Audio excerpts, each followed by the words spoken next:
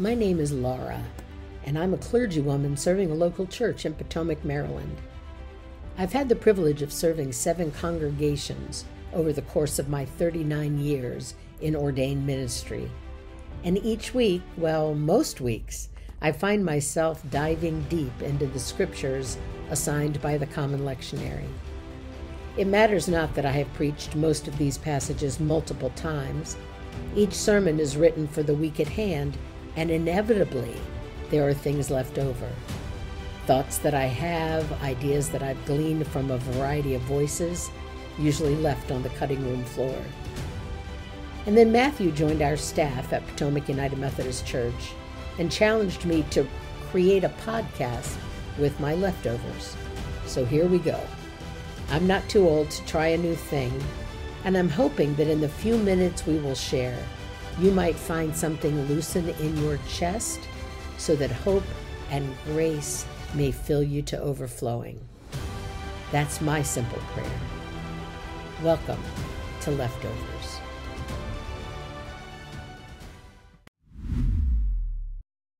Here's what I'm thinking about this week. It's the crescendo that's on my mind. You know that moment in a piece of music when your heart gets swept away by the brilliance of the piece and the volume of the performance? It's the denouement, that moment in a piece of literature when all the threads of the story come together and you have an opportunity to embrace the big picture. The church liturgical year resets every year at this time. Advent is the beginning, which makes Thanksgiving the end. The crescendo, the denouement. This is the week, my friends, before we return to the beginning of the story, before we take a running start up the hill to Bethlehem. This is the time when we really ought to take a few minutes to articulate what we've figured out this past year, Year A by the church calendar. When you name the things for which you are thankful, does Jesus make your top 10 list? Right now, where does God fit into your life design? I can't shake the thought that to be faithful people in the world, we need to have a declarative statement about what we believe, right? Because faith is not one size fits all. Faith is not I'm right and you're wrong. Faith is not a spectator sport. You got to have some skin in the game. We need to work through our questions, fill in some of the blank spaces. The thing is to keep showing up on Sunday mornings or not showing up, depending on your reality. To keep the faith flame lit inside our souls, we need to express our reluctance. We need space to weigh our options, to reject that which we cannot believe in favor of those things that ring the bell of truth. Faith is about asking questions, all of your questions. I mean, did God create the heavens and the earth, or should we put our trust in the science of evolution? Is it possible to believe in both things at the same time?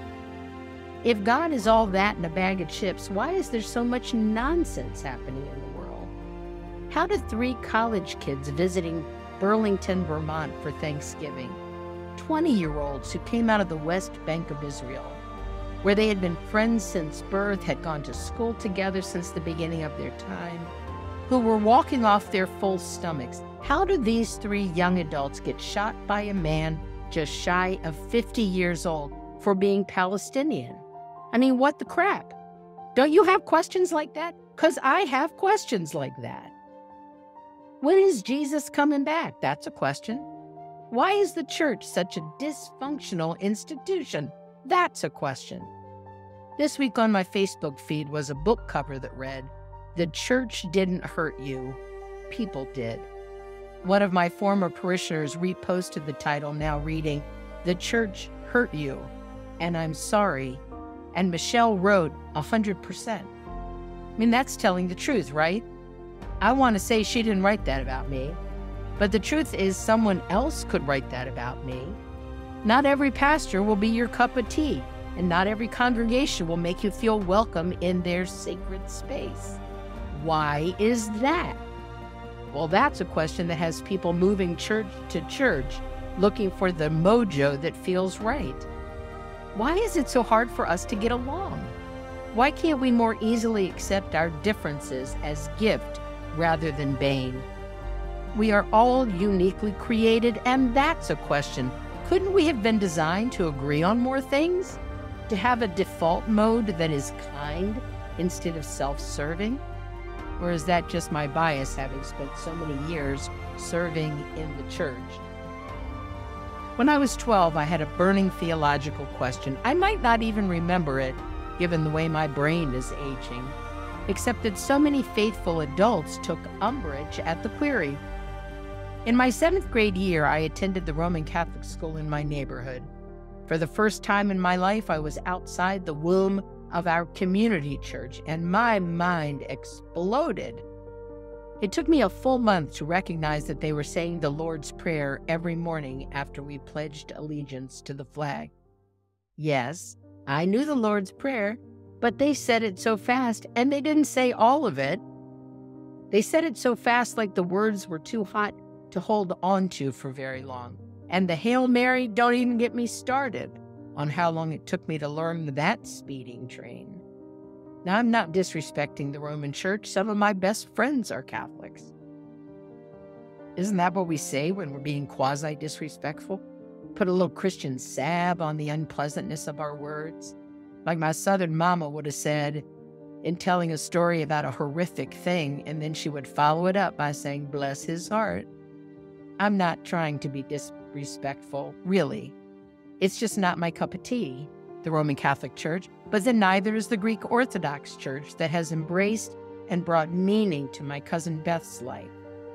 I'm going to say it again. One size does not fit all. We need the space to ask our questions without judgment so that we can figure out what we believe. It's the crescendo, after all. When I was 12, I wanted to know, if God is so forgiving, why is there a hell? I mean, that's fair, right? Only Mr. Vermillion, our weekly religion teacher, thought I was being smart, so when he came to teach for the rest of that year, I was sent to the library for study time. No one ever had an answer for me, and trust me when I say I asked everyone I could think to ask. Now I can answer it for myself, and I blame it on free will. If heaven is living in the presence of God, then hell is not. And if hell is not, then you must have the right to choose that. Free will, a great flaw in the grand design, if you ask me. But there you have it. Not everyone chooses God, even though God chooses everyone. I mean, that's an example of what I believe. It's what I believe, but you can think I'm pretty far off the mark. The amazing thing about being a pastor is that I get to live my faith out loud every day. In some places, it's expected of me. It caused me deep concern for years because I can name 10 reasons on any given day why God might have been better off choosing a different person, until I discovered that God chooses everyone. It never was just me. It never was about just me. It was an open invitation to ask my questions and figure out what I believe. It was an expectation that if I believed it, I might want to say something about it. And if I spoke about my faith often enough, I might believe all the more. A young pastor once told an experienced preacher who was doubting, "Preach like you believe, and then you will believe enough to preach." I find truth in that old story. This past Sunday in worship, we read the Apostles' Creed as well as the Nicene Creed, both examples of believers working out their affirmations. The groups who did that writing were all men, all Orthodox or Catholic, all Middle Eastern, and they have been resonating in the life of corporate worship since the end of the 2nd century. Still, it feels to me like we might have a better chance of living faithful lives if we take the time to state our truths. So here's where I am. I believe that Jesus was the child of God. I believe that Jesus was God incarnate on earth. I believe that Jesus came to fulfill the prophecies given with loving care to the Hebrew people whose relationship with God goes back to the very beginning of time. I believe that Scripture is the inspired Word of God that is too often used to banish and bash.